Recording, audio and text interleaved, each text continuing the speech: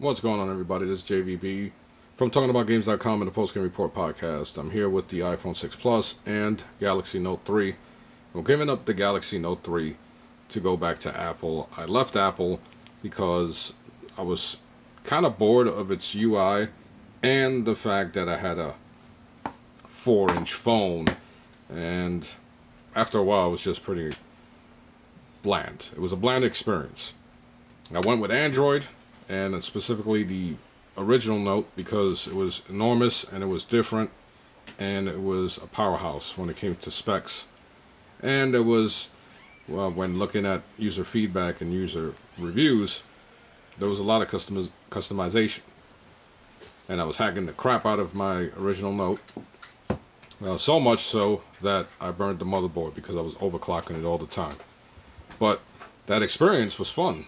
So I stood with the Note platform, and this is the Note 3. The Note 4 comes out next month, and it's going to be, once again, a freaking animal with like quad core, or not even quad core, but quad HD screen compared to 1080p.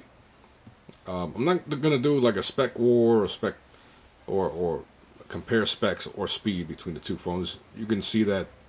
I mean, there are thousands of videos now. But I want to give my experiences between both platforms, because with the iPhone, just like a Mac, and you can see that I have an iMac. The iMac, or the Mac, any Apple product is known to be a closed platform. Everyone says you can't catch a virus and blah, blah, blah. That's because it's a closed platform. So, for example, with an Android, I can side load applications that aren't available in the store.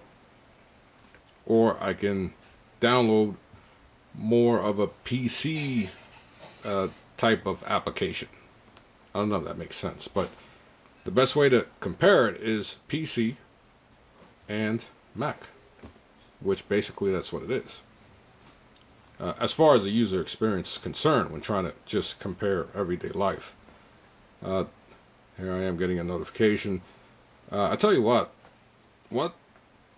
Apple has done with the iPhone 6 and the iPhone 6 Plus is really impressive. The screen on the Plus is beautiful. So is the Note 3. Operation is seamless. I mean, it is really smooth.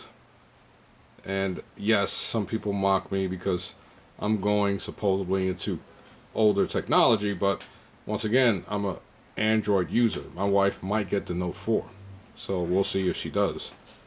And I still strongly believe in Android. Even though I'm tied to both ecosystems, I am more in tune, no pun intended, with Apple's iTunes and iCloud. I use, as I stated, I have a Mac Mini. I bought the original iPad. No, I don't have a Mac Mini. I have the iPad Mini. I bought the original iPad when it first came out. I had the original iPhone, and I have an iMac, and I love it. I love the platform, period. And that is one thing that, hold on a second. And that is one thing that when I left the Apple experience, or the Apple phone platform, the iPhone, that was one thing I was missing, because there are so many Android phones. For example, an update. When a new update comes out for Android, such as KitKat or Jelly Bean, it is dependent on the freaking carrier to put that update out there. With iPhone, as soon as there's a new update, it is going everywhere. Simultaneous. There's a simultaneous. I'm so tongue-tied. Tongue-tied. I'm tongue-tied right now. So there's a simultaneous release for every iPhone owner.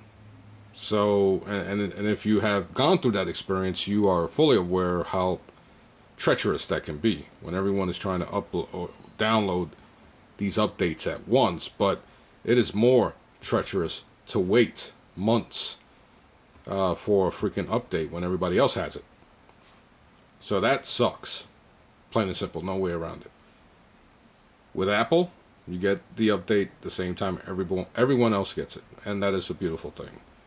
I can, there's so many cloud-based applications now that iCloud really isn't nothing new, but the fact that when I take a picture here, I could put it into my iMac automatically from whatever location I'm in, that is really great.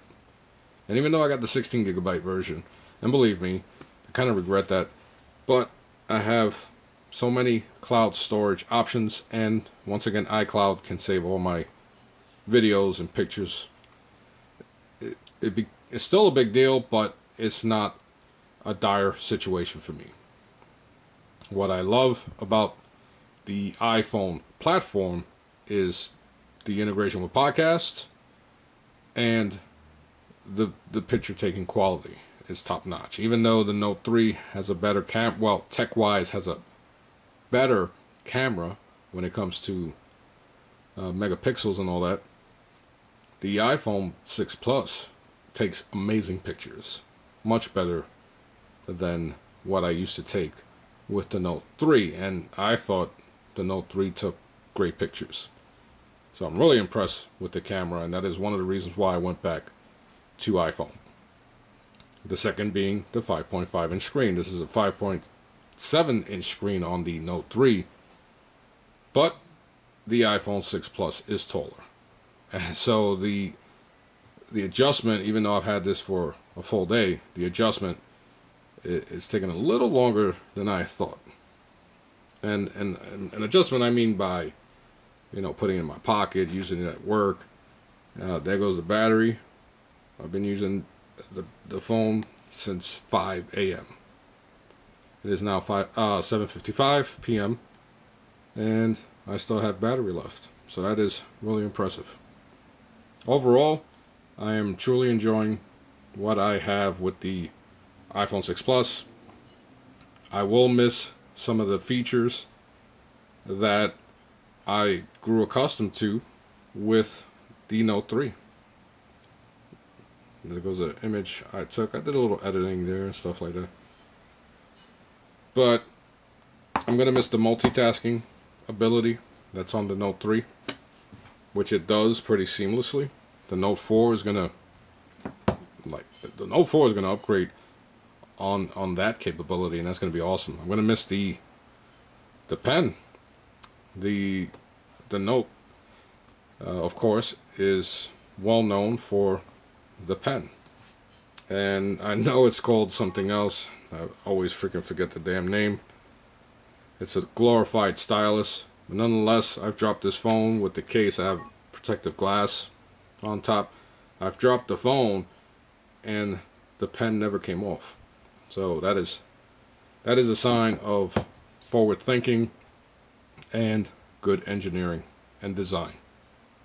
So the Note 3, and especially the Note 4, true beast in every sense of the word when it comes to specs, screen, pixels, and camera. Everything when it comes to numbers and the sheer power. Android usually beats out the iPhone platform. The Note 3 has 3 gigabytes of onboard memory. The 6 Plus has 1 gigabyte. So that might seem like, oh my god, this phone is slow and pales in comparison to the Note 3. On paper, yes, but in performance, it's, as I stated, smooth. Extremely smooth, quick, and that's because Apple, when they design their phones, all the software is maximized, is optimized, maximized, whatever kind of eyes you want to use. It is built around the hardware and vice versa. Whereas Android, because there are so many different types of Android phones, you can have a phone with 3 gigabytes of onboard memory running KitKat, and then you can have a phone with 1 gigabyte of onboard memory running KitKat, and they're gonna run it very differently. And that's the problem. So you get more unification with the Apple product, of course, because they make their own product. And with Samsung, you get some bloatware. AT&T throws in their bloatware. So you have things running in the background, eating up your memory, eating up battery power. So there's more control with Apple's products. And for now, that's what I'm enjoying a little more. And of course, the ecosystem and the camera. I take a lot of pictures and videos, as you guys can tell. So that was a big selling point, as well as the screen. But my wife, she might get the Note 4.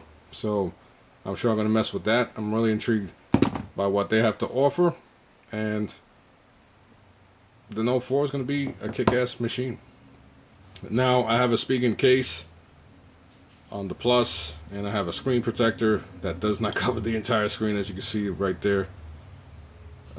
I fix elevators, so I need it, and I love this fingerprint scanner.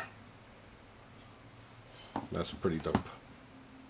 When I want to do a purchase, it tells me to put in my fingerprint to confirm that purchase, so that's extra protection.